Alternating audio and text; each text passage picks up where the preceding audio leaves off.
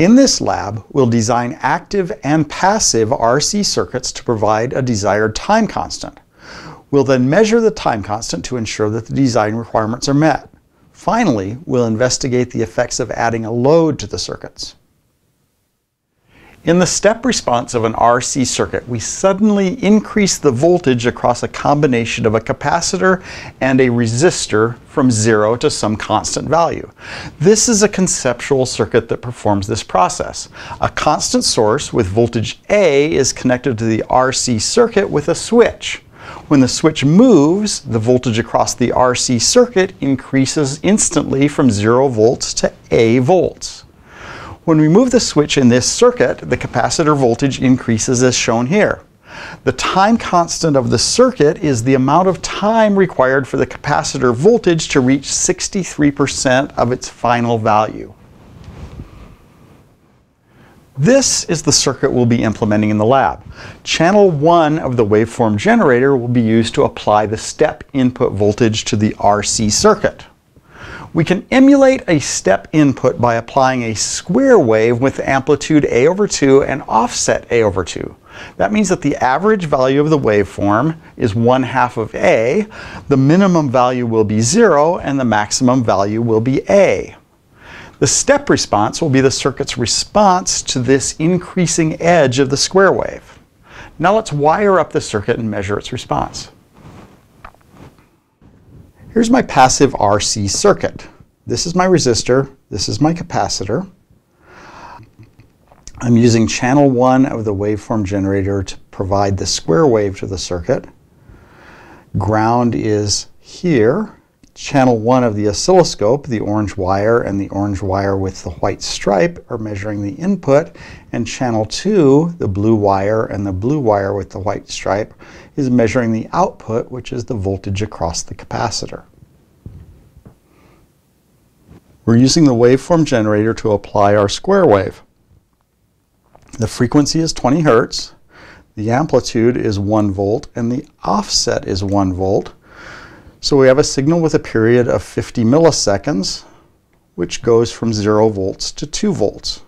Click on Run to provide power. Now let's open up the scope. I'm triggering off of a 1 volt level using the rising edge of channel 1. I've set my time base to 10 milliseconds per division, and the scales on channel 1 and channel 2 are both 1/2 of a volt per division. The orange wire is my input square wave, the blue wire is my response. I want to measure the time constant, which is the point where the blue wave gets to 63% of its final value. 63% of 2 is about 1.26. I'll use my cursors to find that value.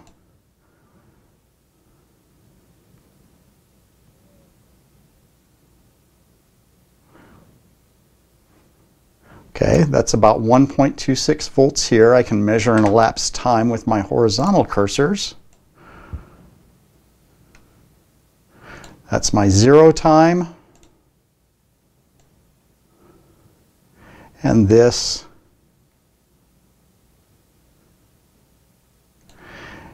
is the time when the waveform gets to 1.27 volts. The elapsed time is 4.7 milliseconds, which is fairly close to the target 5 milliseconds. You can expect a fair amount of variation in the capacitor's capacitances, which can explain differences in this from the design value.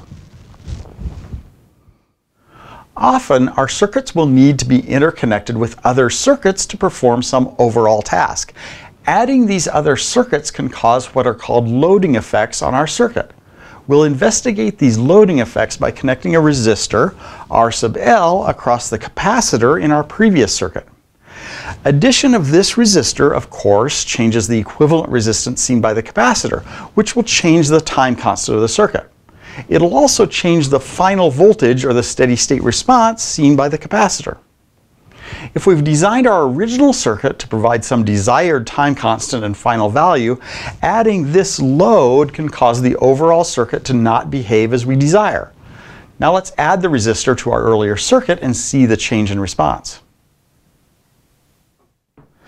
Now let's add our resistor by plugging it in across the terminals of the capacitor.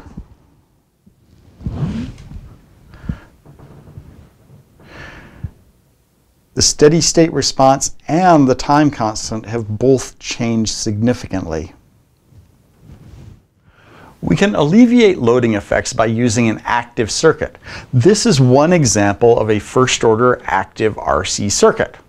The time constant of this circuit is equal to R2 times C. So we can choose R2 and C to provide the same time constant as our previous circuit. The DC gain for this circuit is 2, so the steady state output voltage will be twice the value of the input step function. However, if we load this circuit with the same resistor we used in our previous example, our measured response won't change significantly.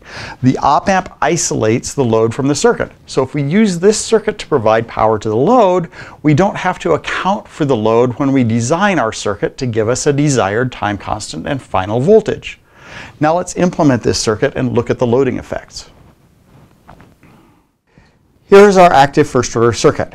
I'm using an OP27 operational amplifier. The positive power supply is V+, that's the red wire. The negative power supply is V-, the white wire. Ground is over here. I've spread out ground with this jumper cable down here. This resistor and this resistor are my resistors R1. This is the resistor R2, and this is the capacitor C. My input is provided with channel 1 of the waveform generator, this yellow wire. I'm using channel 1 of the oscilloscope, the orange wire and the orange wire with the white stripe, to measure the input. I'm using channel 2 of the oscilloscope, the blue wire and the blue wire with the white stripe, to measure the output. Now let's apply power and make our measurements. I'll use the supply instruments to set the positive and negative external supplies to positive 5 volts and negative 5 volts respectively. Now I'll apply my square wave with the waveform generator. I'm using a 20 Hertz wave. The amplitude is 1/2 of a volt, and the offset is 1/2 volt.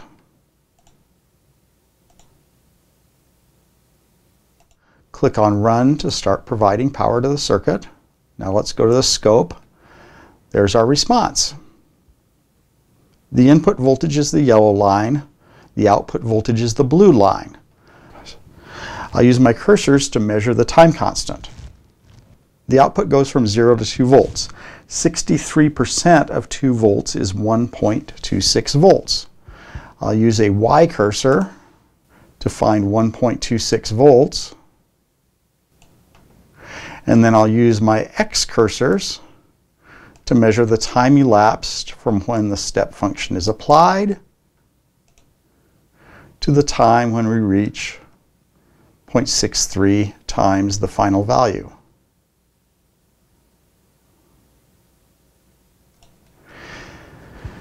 The time elapsed is about 4.7 milliseconds. Now let's plug in our load resistor. If we apply a load to this,